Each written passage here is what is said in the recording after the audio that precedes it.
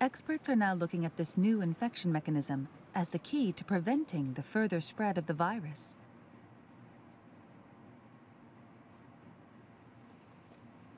ただの会話の中で感染が広がっているとか、ある程度の距離があってもそれが広がっているような、そういった事例を見ると、通常の飛沫感染だけでは説明できない、非常に小さな粒子ということで、マイクロメーターの粒子、マイクロ飛沫感染とも呼べるような、そういった状況が起きたんじゃないかなというふうに考えられます。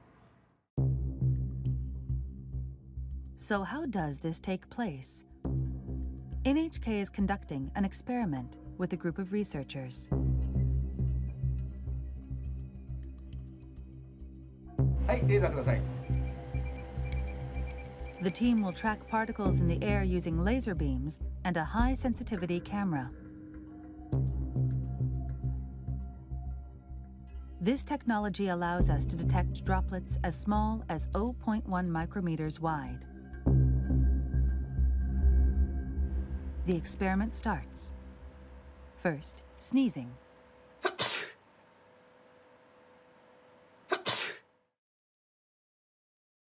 We can see a large droplet about 1 millimeter in diameter. It quickly falls. But let's look through the high-sensitivity camera.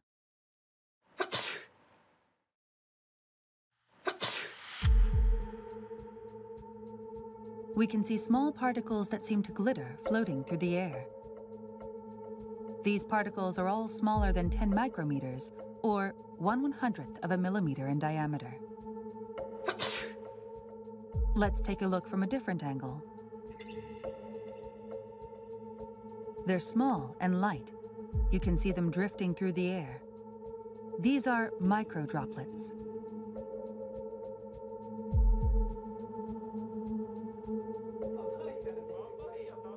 We're learning that sneezing isn't the only source of these droplets.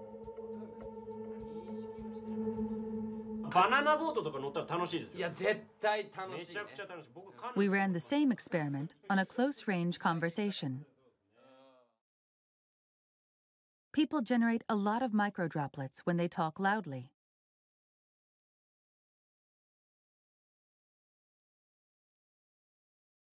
The droplets between these two stay where they are. They don't drift away.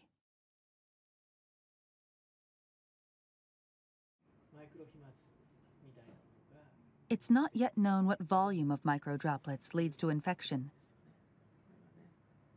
But Tateda says we can't rule out the possibility that microdroplets have spread the virus to some extent.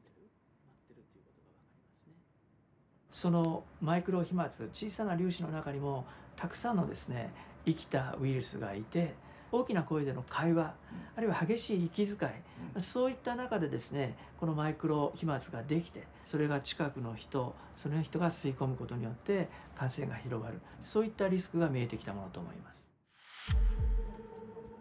The risk of infection through microdroplets becomes even greater in a closed space with poor ventilation.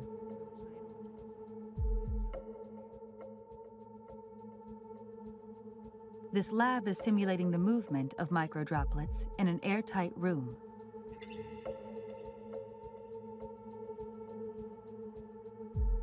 About 10 people in an enclosed space the size of a classroom.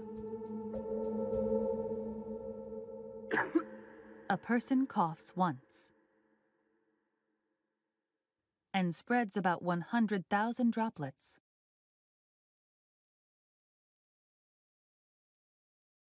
Large droplets are shown in blue and green. Most of these fall to the ground within 1 minute. But the microdroplets, shown in red, continue to drift.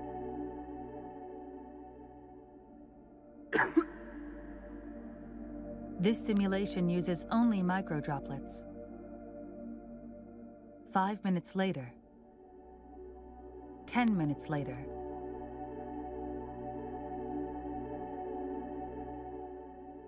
20 minutes later, the microdroplets are still floating in place. 空気がよどんでいると、つまり空気の流れがないということで、マイクロ飛沫そのものは、落ちたり、違う場所に動くことができませんので、長時間その場所にとどまるっていうことになります。But there is a way to prevent this stagnation of microdroplets. Opening windows and increasing air circulation is believed to be effective.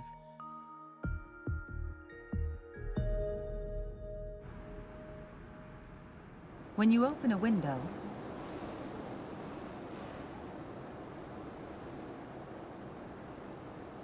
microdroplets are quickly swept away.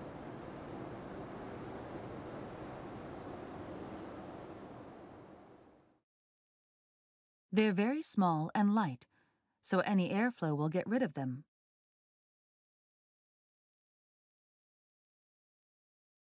できればですね、2箇所開けて風の流れを作ってあげるということが大事。